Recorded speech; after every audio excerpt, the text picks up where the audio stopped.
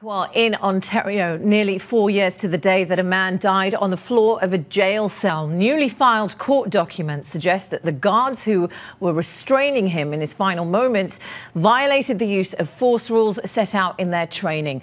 Suleiman Fakiri lived with schizophrenia. His family have been pushing for a thorough investigation into his death. Suleiman's brother, Yusuf Fakiri, joins us now. Thank you so much for your time today, Yusuf.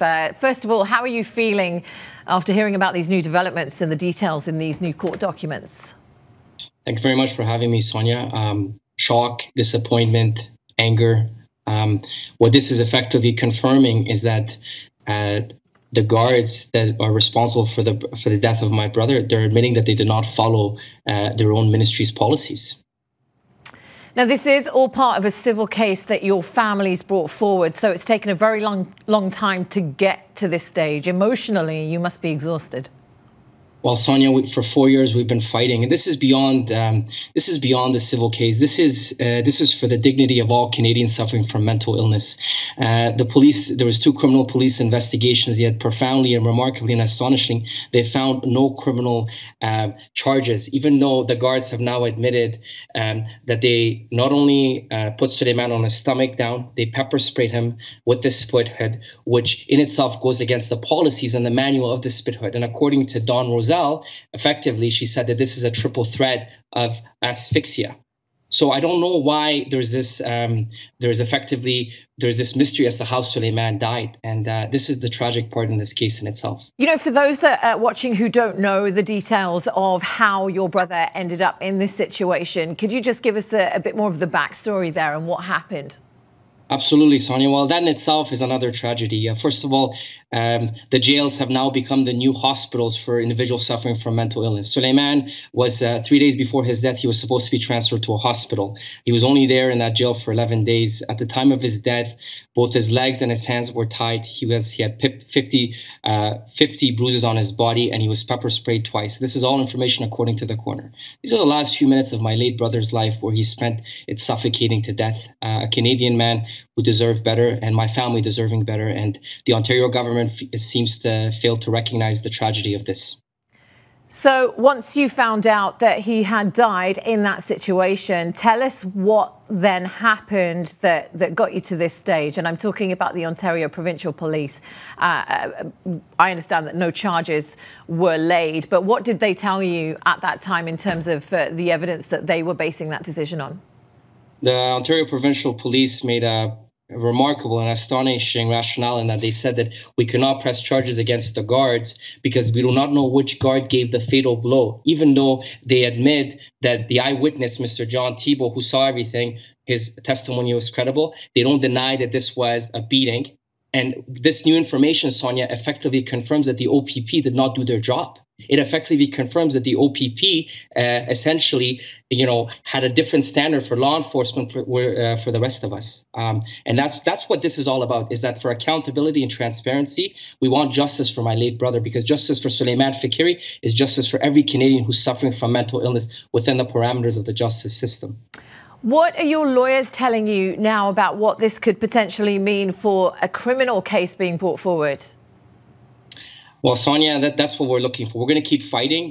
We're waiting for the government to do the right thing. We were waiting for the police to do the right thing. We let the process get through it, follow its process. But essentially, it seems that the government and the police are more interested in having a double standard and also pushing my family through this nightmare. But what we're going to do, since we've done December 15th, is that we're going to keep fighting. We're going to keep fighting for Suleiman. We're going to keep fighting for what happened to him, because what happened to him was tragic, was wrong, and goes against every standard for individuals here in our country. But these new court documents that say that the guards broke those use of force rules that is part of their training.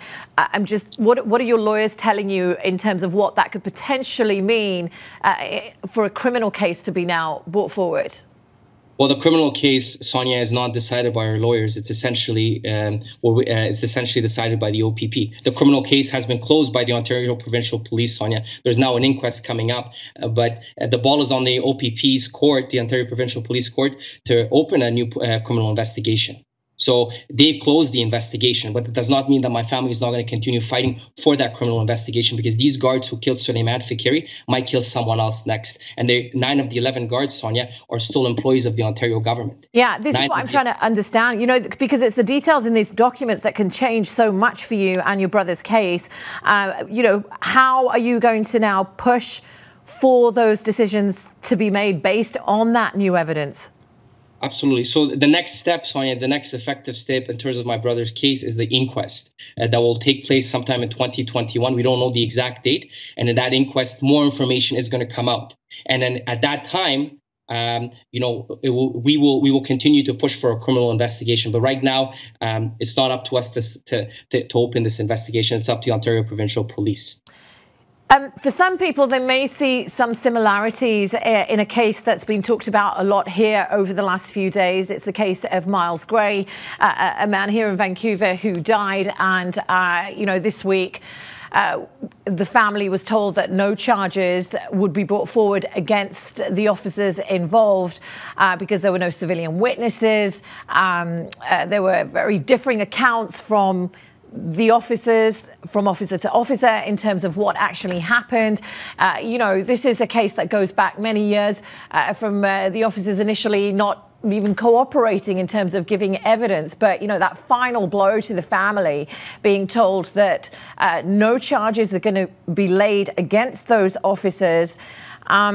And the conclusion being that Miles Gray died of cardiac arrest. But, you know, there's not much there in terms of what led to that. Again, here's a man who dealt with several very extensive injuries.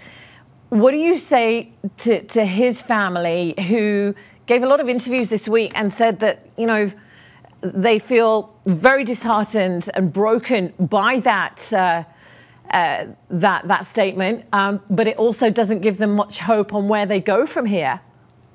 Well, first of all, my condolences to the Gray family. I've been following the story very closely, and I want to say that the Fikiri family stands shoulder to shoulder with the Gray family.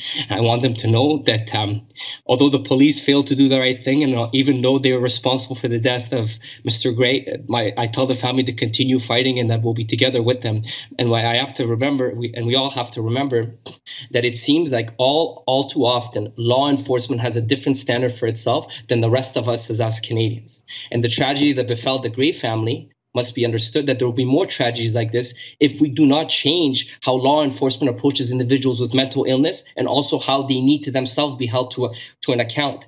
But what I can say, just like Suleiman and just like Mr. Gray, is that they're both alive before this interaction with law enforcement. What Suleiman was with the guards, what Mr. Gray was with the police, they're dead after. The responsibility lies with the police. And with Solomon, the responsibility lies with the guards. But what needs to be understood is that we as families, not only do we lose our loved ones, but by this lack of accountability and justice in our loved ones, it seems that our loved ones continues to die in front of us. But that does not necessarily mean that we cannot stop fighting. And that's what I say with the Gray family, that, you know, if you can, we must continue to fight, and that we will stand shoulder to shoulder with them. Because hope is not given to us by the police or law enforcement. Hope is given by us within, you know, fellow Canadians that know our tragic story, because we need to force our leaders and, you know, the law enforcement to do the right thing. But what does it take as a family to bring up your own action in the way that you have? You know, Tanya, it's a very tough question, but I'll answer it. It's been a tough fight. It's been a heavy price that my family's paid. My mom continues to be in pain every day. This whole week, I was in tears after this new information came out. But what we take solace in is that we know that Suleiman's legacy will be honored by us continuing to honor him and talking about this, even though the journey in itself is a painful one. Even though the process in itself is a difficult one, because he dies in front of us again and again. But our hope is tied to the fact that people see Suleiman's story as an inspiration for change, that their stories might change because of Suleiman's death. Suleiman is gone, just like Mr. Gray. But what can change is that another Suleiman, another Mr. Gray, another Ashley Smith might have a life where they're celebrating their birthdays, where they're loved, where they're having family. And that's what it's all about. But to be honest with you, it's been a painful journey. It's been a difficult journey. But it's a journey that I would not change, because it's something that we have to do. And we chose to fight. Well, I can hear the pain in your voice, Yusuf. Thank you so much for sharing your time and talking to us. about your journey so far. Thank you. Thank you very much, Sonia, for your time.